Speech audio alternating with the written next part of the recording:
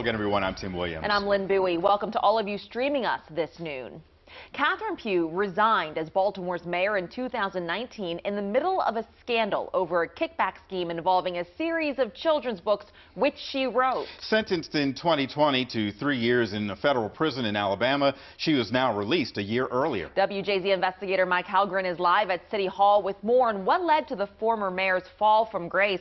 And also, Mike, what happens next? Tim, Lynn, you know, her lawyers have been working for some time to get her out of prison. She is now under the supervision of an agency that helps people transition to halfway houses. Thank you.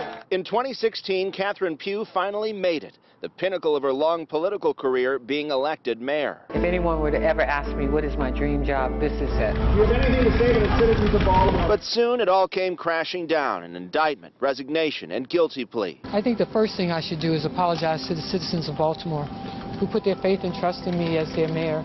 And now Pugh is out early on supervised release, freed from the Alabama prison where she served almost 2 years of a 3-year sentence for fraud and tax evasion. It was all part of an elaborate scheme.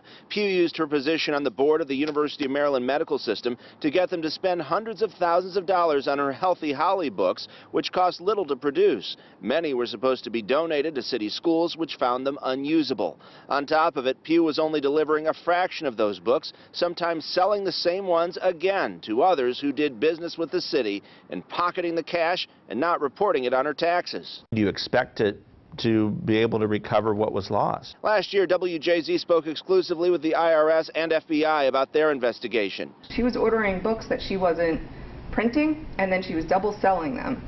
Yeah, that's brazen. The FBI showed us some of the remaining Healthy Holly books and the onesies, bibs, and jump ropes that the mayor said were part of an expanded Healthy Holly line of products. They'd not been publicly seen since Pugh's bizarre press conference in March of 2019, where she spoke in a whisper and showed off the items at City Hall. Walk, run, crawl. It's unclear what Pugh's future plans are. She had a strong network of friends who even held prayer vigils at her home as the scandal unfolded. This was her last public statement. I look forward to rebuilding my life and getting myself back together. Pugh had tried to get out of prison even earlier, begging former President Trump for clemency as he left office. Her exact location today has not been publicly disclosed. Live this noon in City Hall, Mike Halgren, WJZ.